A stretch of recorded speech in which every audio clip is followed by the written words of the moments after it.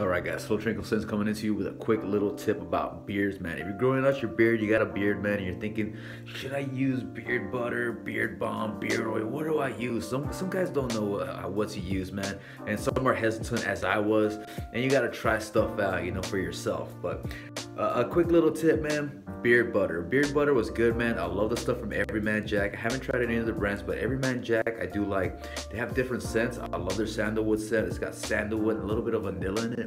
And they also have cedarwood and other type of scents as well. But I like going with the sandalwood. I like that sweet fucking scent it has.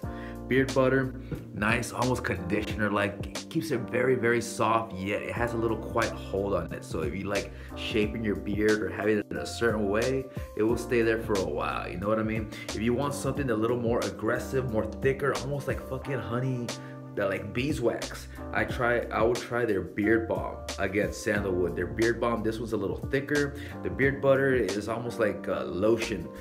This stuff is like, again, like beeswax, man, very heavy wax.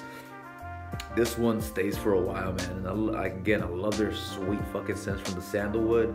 Again, their cedarwood is also pretty good, but I love their sandalwood stuff, man. Anyways, let me know if you guys fuck with Everyman Jack. So if you guys see this in your store and you're thinking, should I get it?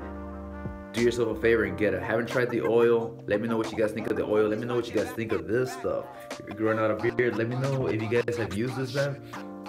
And I'll see you guys on the next, man. Slow Trinkle Sense.